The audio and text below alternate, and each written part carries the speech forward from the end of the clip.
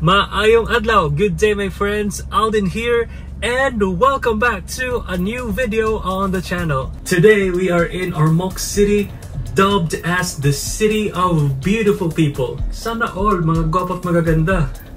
But today though, I'm gonna show you some of the beautiful places to see here in the city. If you're new to the channel, subscribe now para hindi mo mamamiss ang susunod pa nating mga gala. Ready ka na? Let's go!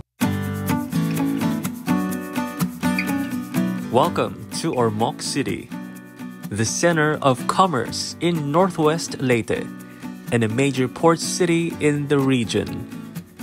The city has over 230,000 residents, making it the second most populated city in the region, next to the capital, Tacloban. But in terms of land area, this is the biggest city in Leyte. The city's name is derived from Ormoc, an archaic Visayan term for lowland or depressed plain.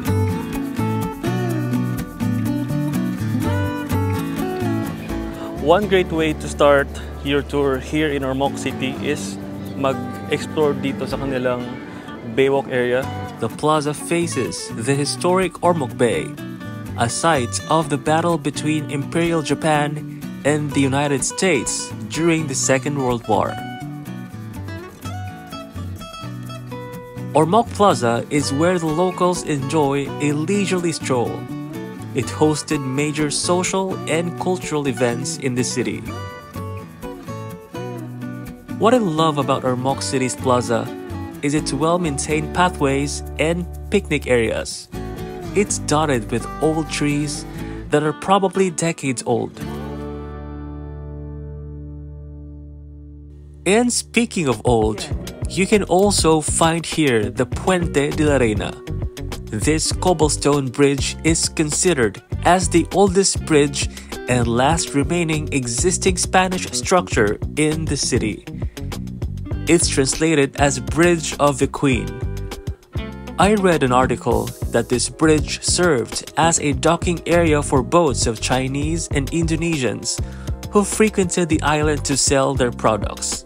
But the surrounding area was probably reclaimed many years ago, but it's still walking distance from the sea. Just beside the bridge is the Ormoc City Museum. This was the old city hall that was built in 1947, but now converted into their People's Museum. Richard Gomez, the city's former mayor, who is now a representative for Leyte's 4th District, spearheaded this project, and tourists can view art pieces created by local and national artists. World War II images and artifacts are also on display in the museum.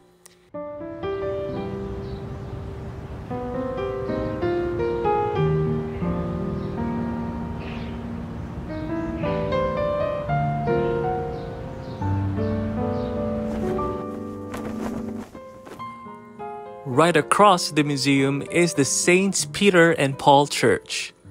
The parish was established way back in 1630 by the Jesuits. The church building used to be a massive Baroque structure made of stone blocks. But in November of 1944, the Americans rained bombs on the city, hitting the church and surrounding structures, apparently mistaking it for the Japanese hospital. What remained of the beautiful stone church was the front where the altar was located. At the moment, a major restoration is underway in the church. They are slowly restoring the dome with religious paintings in the ceilings. I am personally excited to see the completion of this restoration and will definitely be back once it's completed. The parish celebrates its feast day with a joyous fiesta every June 29, with the Piña Festival as the highlight.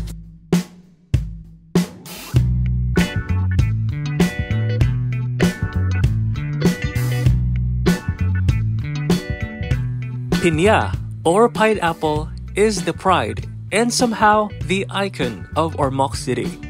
The pineapple of Ormoc City, especially their queen pineapple variety, is dubbed as the sweetest pineapple ever. For the best piña experience, you can check out Sal's Pineapple Plantation. In this plantation alone, over 2,000 pineapples are harvested each day.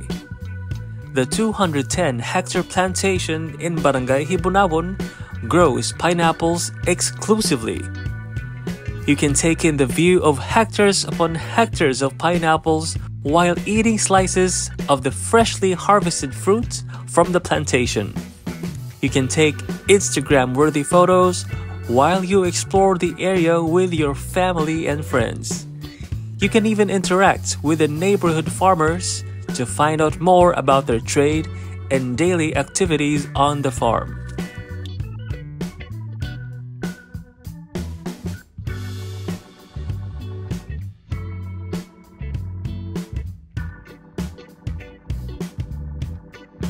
If it's your first time in Ormoc, I highly recommend you visit Sabine Resort Hotel.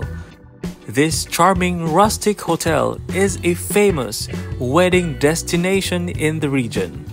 You'll notice the resort's beautiful lobby with exposed wood beams.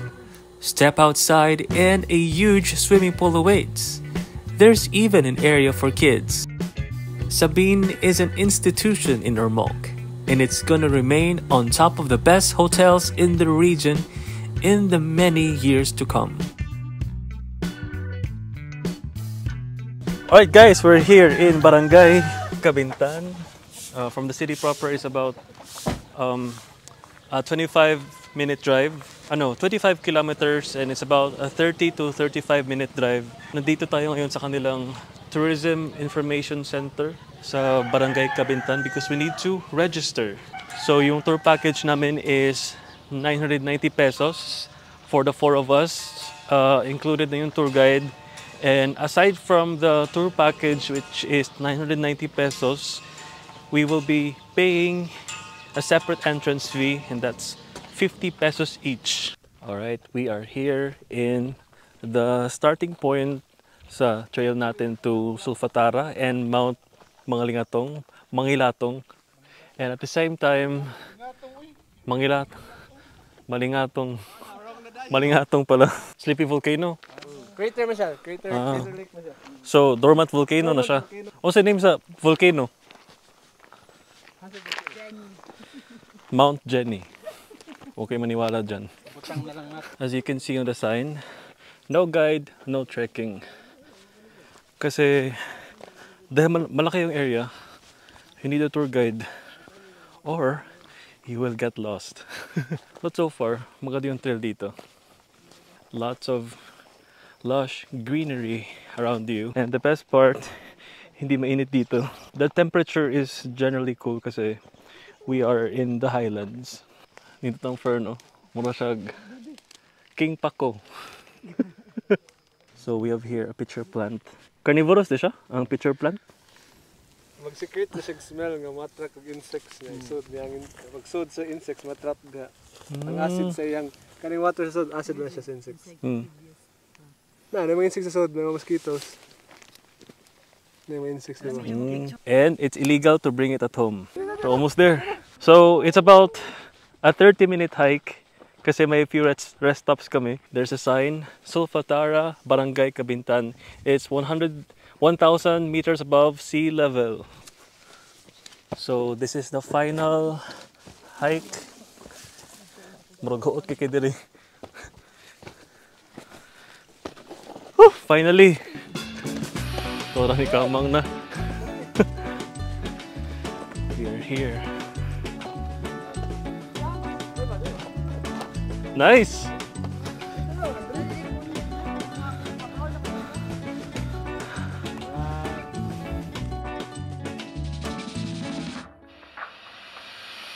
As you can see behind me, mapuputi yung rocks kasi this is a dormant volcano, and you can really smell the sulfur. Let's check out this area. Ganda dito. Pero sobrang taas. Nakakalula. Ganda. Nagkalisod. Ikat kayo. After Sulfatara, we went on another 45-minute hike to the view deck of Mount Malingatong. And I can't help but notice the beautiful, lush, tropical vegetation around us. 50 minutes. Lagi. Last answer, let's. Tell me. Last one to me. Diba? Pro tip, kung saka mabukid, dili magwahit. Ay, sunduga si Alden. After about an hour hike, we are finally here in the summit of Mount Malingatong. This is approximately 1,103 meters above sea level. And from here you can see the summit, right? The summit of Alto Peak or Mount Aminduen. That's the highest peak in Region 8. You heard that? The rooftop of Eastern Visayas. And below us, may ano dito, sulfur vents. And we have a 360-degree view of the mountain ranges.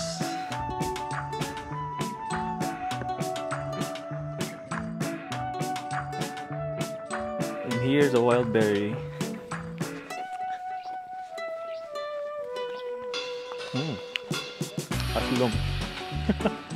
Alright, and we're back sa main trail. Ayun, dagan mo na eh. Si Sir Pat, kay common siya, professional mountaineer. Well, for most people naman, like people like me na hindi umaakyat sa bundok, it's really doable for most people, di ba? Sir Lito? Yes, of course. Chill ako na siya. In a scale of 1 to 10, ano sa mga difficulty level? I think it's 5. 5. We're gonna go to a place, it's called Heaven's Peak, and the place is literally surrounded with flowers. And we're back. Magla-lunch kami sa Heaven's Peak. It's lunchtime. We are now at Heaven's Peak here in Barangay Cabintan. Natay Bilao. This set is good for 1,500 pesos for 4 persons. Natay tuna. Saan siya? Chicken, grilled squid, butter garlic shrimps, radish salad, kinilaw na radish. Let's eat! Alright, after lunch, ikot-ikot tayo sa kanilang garden. This is Harden ni Mama Luz. Heaven's Peak is still situated in Barangay Cabintan. Ganda dito. I am literally surrounded by beautiful flowers in different species and colors. Take a look. I'm not sure kung anong pangalan nito. Let's find a flower that we can recognize. I think that's sunflower. Bagay ba? Init. There's a pine tree over here. Ganda ng pine tree talaga. And this is Saint Francis of Assisi, the patron saint of ecology. Very appropriate na nandito siya. There's a lot of varieties sa mga flowering plants dito. There's an entrance fee of 50 pesos per head, and the good thing is, yung 50 pesos nyo, a percentage of it is donated to the City Dog Pound, which is the Ormoc Stray Oasis, so you can help the stray dogs. And in this portion are beautiful hydrangeas in different colors. Sobrang ganda. Over here is a beautiful tunnel. A tunnel of flowers and different foliage. Kung gusto ka og aslom, ka na lang red. Pero ang iyahagit ka na, muna na siya ripe. Clumis. Muna siya clumis. Nindot lang, may ani ni siya no, mura siya og patay na. So, natay mga trees din hi, kung managko na ni, nara, kalinlain lang ni, mga native nga trees nga kanang ganahan jud sa mga bird. Mga mo create og food nila. So naa din hi. hopefully managko ni tanan sila. There are different sections sa garden. Actually, the last time I was here, it was before pandemic pa. Probably mga 2019. Pero ngayon grabe, nakagulat. Ang dami yung nagbago dito.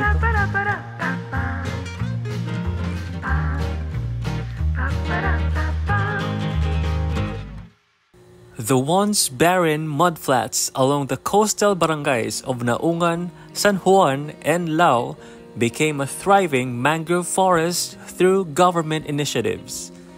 The newest addition to Ormoc City's must-visits is the Ormoc Mangrove Eco Park. It's just around 20 minutes from downtown. This eco park located in Barangay Naungan allows you to commune in the diverse mangrove ecosystem. You can explore the area in their specially built boardwalk with a view of Ormoc Bay. It covers an area of around 25 hectares and is home to a variety of mangrove species. Mangroves are not just marine habitats, but this serves as a natural barrier from storm surges. It protects the coastline from the destructive forces of the sea.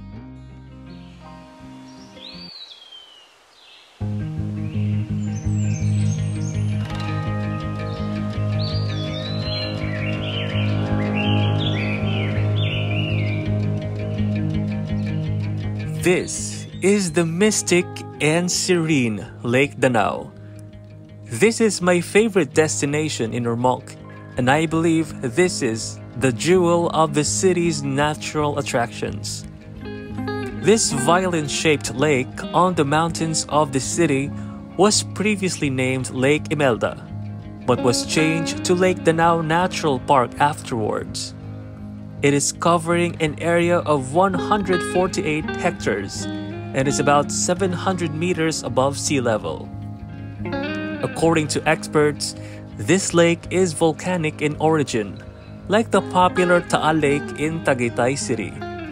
At more or less 700 meters above sea level, Lake Danao lies on an altitude similar to Tagaytay, making the area cooler than the average temperature in the Philippines.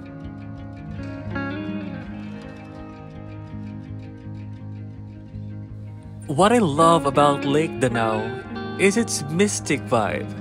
The calm surface of the lake, often disturbed only by the gentle ripples caused by the wind, serves as a mirror reflecting the surrounding landscape that invites contemplation.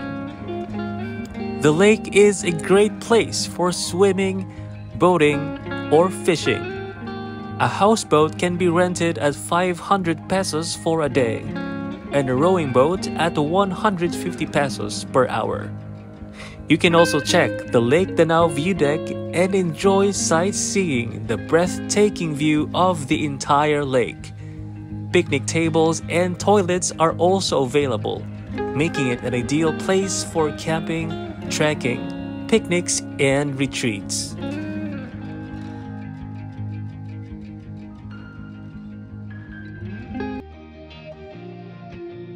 Guys, thank you so much for joining me in our Ormoc tour. Don't forget to comment, like, and subscribe, and see you again on our future trip. Cheers!